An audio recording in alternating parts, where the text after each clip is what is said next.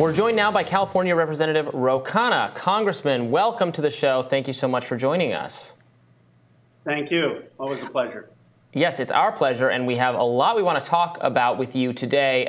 First, we want to get your reaction. House Republicans obviously moving forward with this impeachment inquiry against President Biden. Here's Speaker McCarthy's announcement yesterday. These are allegations of abuse of power, obstruction, and corruption, and they warrant further investigation by the House of Representatives. That's why today I am directing our House committee to open a formal impeachment inquiry into President Joe Biden. This logical next step will give our committees the full power to gather all the facts and answers for the American public. That's exactly. Representative, your response. Well, I thought Senator Fetterman had the best response, and that this is silly. It's silly season in Washington. McCarthy doesn't even have the votes in his own caucus to do this. It's not going anywhere in the Senate. And it's just political gamesmanship to try to put a black eye on the president heading into 2024. Are you concerned it will be effective, even if it is silly, that there is a percentage of the American population, including the liberal media, which is increasingly covering this issue, who at very least see this as a kind of corruption, even if it's soft corruption, and maybe makes them think that the kinds of allegations that have been that Donald Trump has been charged with are less a big a deal because everybody basically in the so-called swamp is tarnished? No, I don't think it'll be effective because the Republicans don't even have the votes in their own caucus. Donald Trump, remember, was impeached twice. And even the impeachment inquiry that the speaker brought the first time, 2 weeks later, there was a vote ratifying that inquiry by the House of Representatives. Here, you don't have the votes. And that shows that the Republicans themselves know that this is just a totally politically motivated investigation for the reasons you said. I mean, Trump wants this because he's trying so desperately, twice impeached, 4 times indicted, to try to muddy the waters and get something to stick to President Biden. He's been trying that. That was one of the reasons he was impeached the first time. He's been looking for dirt, to manufacture dirt from the beginning, and it's not going to work. You know, are you worried, though, about, the polls showing President Biden's approval ratings that many people, majority, I think, even in the Democratic Party, would prefer another candidate? Polls showing him running about even with Donald Trump, Ron DeSantis, Nikki Haley, actually, if she was somehow to be the nominee, up, above President Biden. Is he in a weaker position in terms of his reelection than one would hope for in your party? Look, if we looked at polls this early out, we would have had President Gary Hart, probably not had Ronald Reagan's reelection. We would have had President Michael Dukakis. We wouldn't have had George Herbert Walker Bush. I think Dukakis was up 17 points at one point of 4 or 5 months before the election. So I just don't pay that much attention to polls this far out of an election. Historically, they haven't mattered. What does matter is the president's record, and what is going to matter is the economy, and we've got to continue to work hard to bring gas prices down, food prices down, and to create good-paying new jobs. Well, that's part of the issue as well. I think people have been pointing to the consequences of the pandemic-era programs ending. The administration once bragged about having child poverty. Now we're seeing kind of record levels of the same. There has been a lot of disappointment around the student debt issue, as I'm sure you know. Many of us got emails in our inbox over the last week or so announcing that we were going to have to start repayments as of next month in the middle of an election year after 3 years of having the loans on a moratorium that was put there by Donald Trump while Donald Trump was in office. Do you think that Democrats can make a good case that the economy is doing well and that they should feel better about their economic status today than they did 3 or 4 years ago? But Brianna, I do. I mean, we got the infrastructure bill passed. If you go around the country, there are a lot of good paying jobs. We're bringing manufacturing back, semiconductor manufacturing, new electric vehicle battery manufacturing. We're creating a lot of union jobs. Unions have never been stronger. The president's NLRB has said that if you have unfair labor practices, this is Jennifer Abruzzo and the CMEX decision, then unions will automatically be recognized. So a lot of good has happened. But look, I disagreed on the student loans. I mean, it was the Supreme Court that struck that down. And I believe I've pushed the president to say, at least let's stop the interest accrual. As someone who took out $100,000 of loans, I was fortunate. I paid them back. But there were years in my 20s when I was making payments and the number kept piling up because of interest. And so we have to at least stop that interest accrual. And I do hear people struggling because of the student loan issue. Well, Representative Khanna, I do have to push back on two things. One, the loans have started again because Joe Biden chose to negotiate the end of the moratorium as part of the last debt ceiling negotiations. That was a choice by Joe Biden that cannot be attributed to the Supreme Court. If he plans to challenge the Supreme Court decision, as he is doing, he could say, let's continue the moratorium so that people don't have to pay sums that ultimately are going to be canceled when I am successful. And two, many student loan experts, all of the student loan experts that I've spoken to, and I think I've talked to you about this on my own podcast as well, so that Joe Biden could have made the choice to cancel all student debt via executive order using the same authority that Trump used to start the moratorium in the first place. But because he chose to means test it, he gave people this hook to go ahead and challenge it in court. So for many voters, they understand that this was a choice, a series of choices that the Biden administration made that have put them in the situation of starting repayment next month. So what do you say to those 44 million voters who might be feeling betrayed by Joe Biden in this instance? Well, look, the president used the HEROES Act, and he can still use the Higher Education Act. So even though he made that deal with McCarthy, which I disagreed with, I voted against it, as you remember, he still now is pursuing the Higher Education Act to trying to suspend the repayments on the loans. And I believe under the Higher Education Act, he will have the authority. And I do think the administration should, when they have the authority, zero out the loans up to the $20,000 that they've said, so that people, if they're going to court, are going into court to sue students as opposed to having no relief. Would I have been more aggressive than the president? I would have. But the reality is that the president has done a lot. I mean, he has invoked the authority. He's fought this in court. He's now invoking another authority. And the real blame of this is on the Supreme Court and on the Republican side, where they made zero effort. So I and some progressives want to make an effort of a 10. President Biden probably was at a 7. And then you've got a Supreme Court and Republicans at a 0. The blame doesn't go from someone who's at a 7. The blame goes to people who are at a 0. But Khanna, isn't it the case that but for him choosing to negotiate, of all things, the end of the moratorium, people would not have to start paying in the middle of an election year their student loan payments back on October 1st?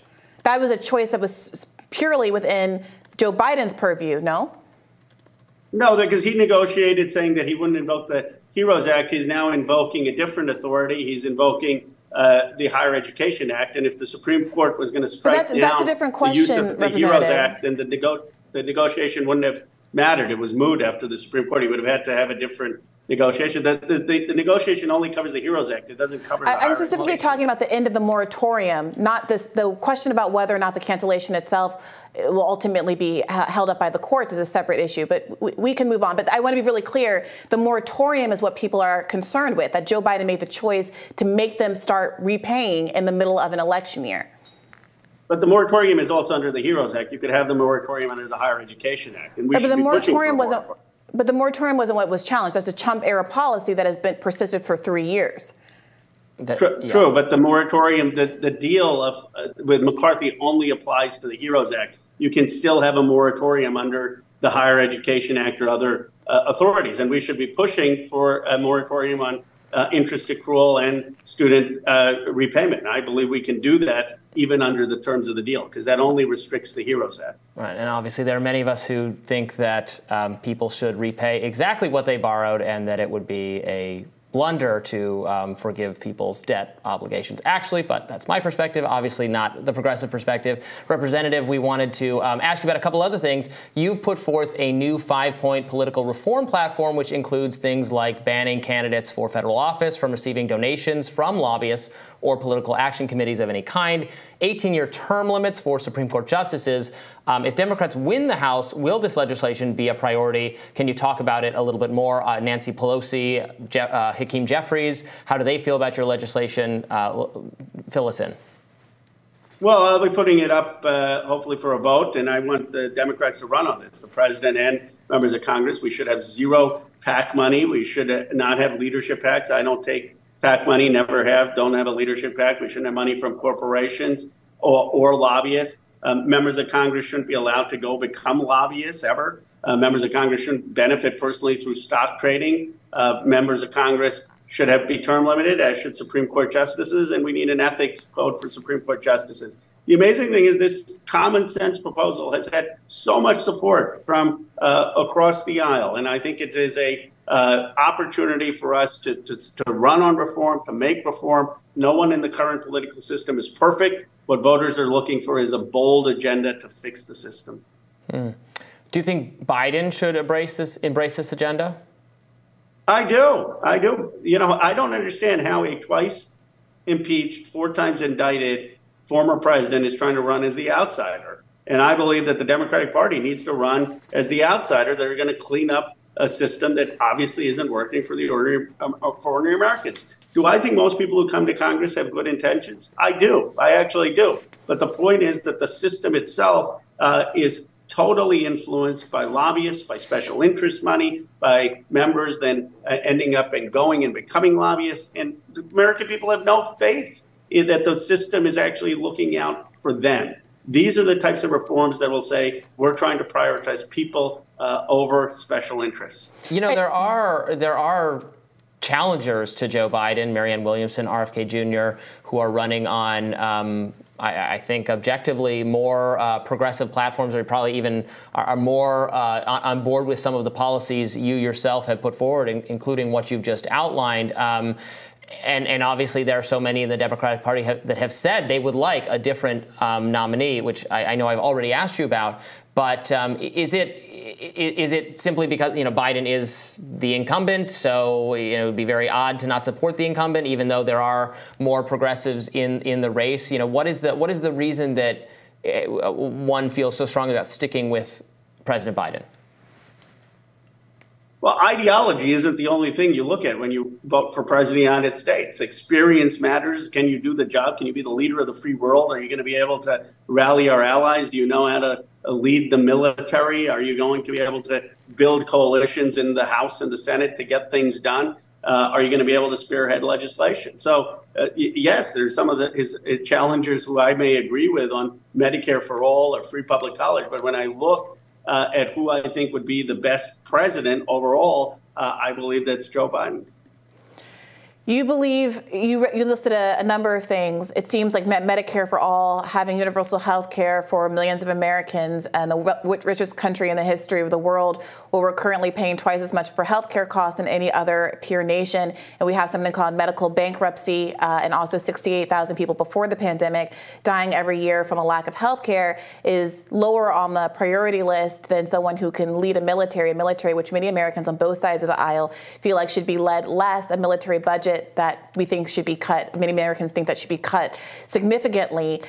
Is it accurate to say that I've articulated your priorities? That's a mischaracterization of my position. I was the only person on the Armed Services Committee, 1 out of 56, that people can look at, who voted against the military budget going to $1 trillion. And I have led on Medicare for all with Bernie Sanders. I'm going to be actually coming out with a bill with him on medical debt. But it is giving people false hope to say that someone can just run on that and then get things done. What we need are people who are going to run on that and actually get co-sponsors, push for a hearing, as Pramila Jayapal and I have, as Bernie Sanders would have. The reason I supported Bernie Sanders is that he was in the House and he was in the Senate. It wasn't just that he was taking these positions. He knew, I had full confidence that Bernie Sanders had become president, that he would have been able to actually get these things done. And I don't believe you can just run for president without having any prior experience in the federal system and be effective. I don't. Bernie Sanders had a lot of that experience. And what do you say to those who say, okay, well, I voted for Biden in 2020 because that was the pitch that was made. And in fact, what we've been hearing for the last 3 years is that to the extent that his agenda, core items of his agenda, promises that he made to Bernie Sanders of things he would fight for when Bernie Sanders dropped out very quickly in 2020 have not been actualized. For example, a $15 minimum wage, a policy so popular that Trump's Florida in 2020 voted for it with 60% of voters supporting that particular policy. The Build Back Better being bifurcated and largely stripped in its final incarnation. The Willow Project, the student debt issue, which we've already discussed, which you attribute its failure to the Supreme Court. If the argument is that Joe Biden wasn't able to effectuate any of those kinds of policies, big ticket items, big promises, canceling all HBCU debt, canceling $10,000 to $20,000 of student debt for all Americans, a $15 minimum wage, can you really argue that Joe Biden is able to get things done?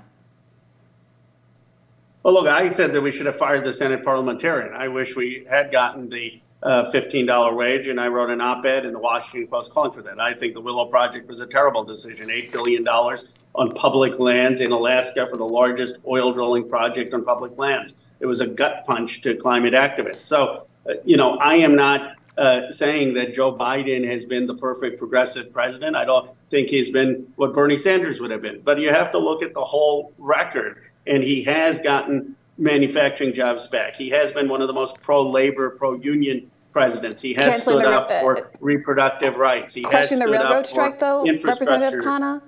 The concern is that he's a man of contradictions. He says he's the most pro-labor president. He has not made forceful statements supporting the workers in the impending UAW strike, and he crushed the rail strike earlier this year in a moment that people thought was one of the most anti-union actions that they've seen in their lifetimes. And with all due respect, I hear you distinguishing yourself from Biden, and I credit your record. But unless you are going to run for president, which I think some people would really love to see, at the end of the day, the question is whether or not the arguments that are made in Joe Biden's favor about his ability to get things done hold up 3 years after the Democratic Party has largely made the case that Joe Biden is not Joe Biden's fault that he hasn't been able to fulfill many of his campaign promises. Well, I would say that Joe Biden has been more progressive than I expected. He is standing on labor. I think he is genuinely. He stood with Starbucks workers. He stood with Amazon workers. He's standing with UAW workers. Now, I think we need to be 100% with UAW workers. I mean, the big three have had $5 billion in stock buybacks. Where is that money going that they can't pay the workers more and they're getting tax subsidies? So obviously, you're going to hear a progressive like me, like Bernie Sanders, like others in the progressive caucus want a bolder, more populist economic message and stand clearer on climate and income inequality issues. That's why I supported Bernie Sanders. But in the context of the choice between Donald Trump and Joe Biden, and in the context of his record, I would argue that it represents a shift of the Democratic Party more in the direction of Bernie Sanders than not, and we should build on that progress. Representative Khanna, thank you so much for joining us. We really appreciate your time. It's always a pleasure. Thank you. Appreciate it.